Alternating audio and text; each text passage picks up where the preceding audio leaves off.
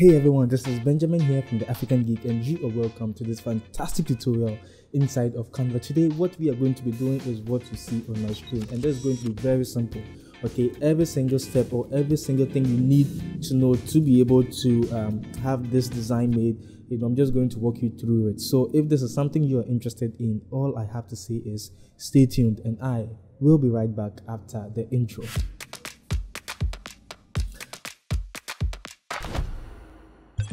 Okay, so before we get started, I want to recommend Canva Pro to you. As usual, that's what I use, and I believe that since I found the benefit of Canva Pro, it's also good to be able to share it with you. So there's a link in the description box below that can help to get Canva Pro at a very cool price. Or if you are looking to just try out Canva Pro, the same link can help you to try Canva Pro for free for 30 days. So if this is something you're also interested in, kindly find the link in the description box below. So let's get started and let's see what we are going to be creating today. Alright, so this is the design we are going to be making, and you can see it's very easy and very simple. So I'll just click on a new page, and the dimension is 1080 by 1350.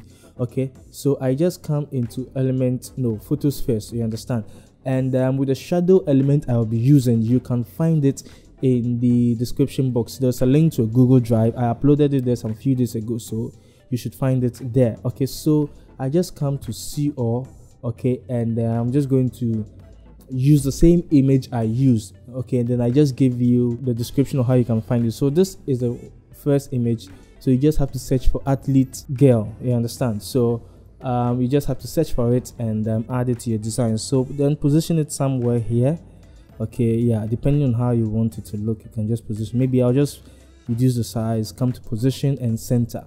Okay, then this is another one, so clouds and blue sky. So you can also search for that. Okay, then I just click and add it to my design. So I just position it here and increase the size. Okay, so now that we've increased the size, we want to bring the athlete's lady in front. So right click and bring to front, then duplicate it. Okay, so you can see I've duplicated it, and make sure it's directly on top of the old one, okay, or the initial one. Then we come to edit image, and edit image, we click on BG remover. So in this case, Canva will take its time to do its thing, and this is one of the benefits of Canva Pro. That's why I would want you to at least try Canva Pro for free. So the link down there will help you to get Canva Pro for free. If you are still insisting on using the free version of Canva, what you can do is you can go to websites like remove.bg. If you always get to follow my tutorials, I'm sure by this time remove.bg, sticker mule and all of these things. So you can try those websites. The links are also down in the description box below. So I think my the background has been removed, so let's go back and let's continue. Okay, so you can see everything is looking beautiful. I click on apply, come back to element, and I now go into my upload. So in this case, what I'm going to do now is I'm going to search for the element I used, okay, which is the gradient shadow. So I have it in there. I just have to take my time and go through. So you can see saying design saving post.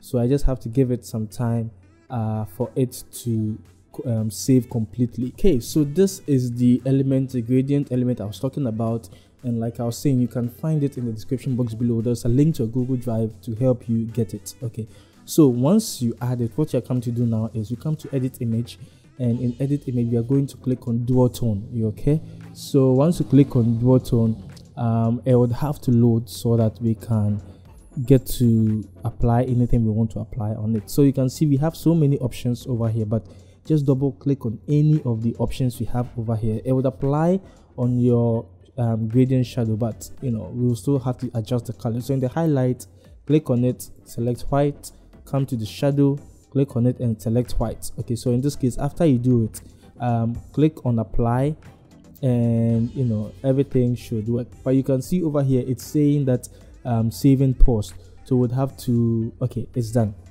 Okay, so now that we've done that, what we would have to do is you can spread this one out, okay, first, okay, then double click on it and pull it up, okay, so that it covers the whole thing. Or you can make it exceed and position and center it. Then let's move it to the side here a little bit, and you realize that we removed the image of one of these athlete girls. So the first one on top is the removed one. So press Ctrl and click and click. This time around it was difficult to see. Okay, so now we've selected the background, so it means that this is the first one. Press Ctrl and click. Now I'm on the second one, and I just crop it down. Okay, so once I crop it down, this is how it's going to be like. You understand? Then we position the gradient shadow on the cutout part, or where the two images are meeting. Okay, then we send it to the back. So you can click on position and send it backward. Then we duplicate it. So once you duplicate it, you can come to flip, and you can click. No, I think it's vertical. Sorry, I've forgotten my how to. Sorry, I just forgot. I just don't know what I'm saying. Okay, so once we do this, we can just click on it and also send it to the back, so you can see how it's looking. And just use your arrow key to position it nicely, so that we don't really see the difference. Okay, so you see how everything is looking very nice. It's a very smooth transition. Okay, so we can just select the image behind. Okay, then come to edit image, come to adjust. With the saturation, we can reduce it a little bit.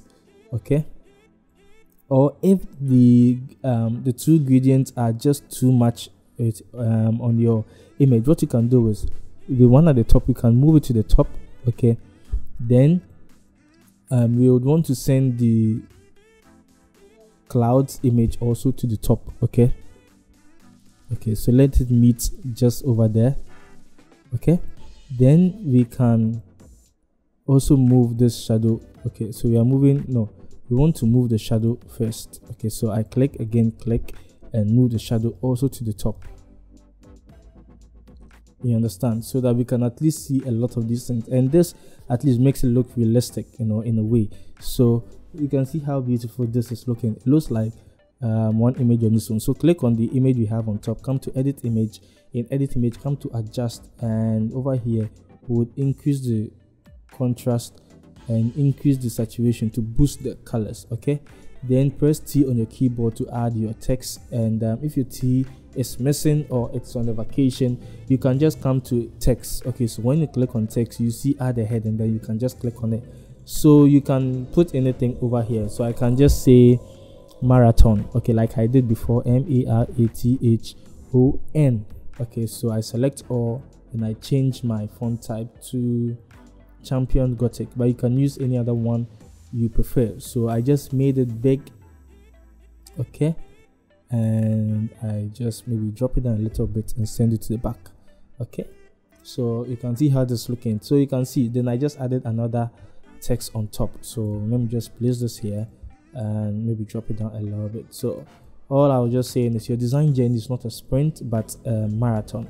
A very cool and simple. So you can adjust the colors according to how you want it, but this is what I did, and this is how I was able to achieve this design. So I hope you found this tutorial simple and easy, a very simple one. I believe you can create inside of Canva. The name is Benjamin, and don't forget, there is no limit to creativity. I have so many Canva tutorials you can check out on my channel. If you want more Canva tutorials, make sure to hit the subscribe button, and don't forget again, the name is Benjamin, and always remember, there is no limit to creativity. I will see you in my next video.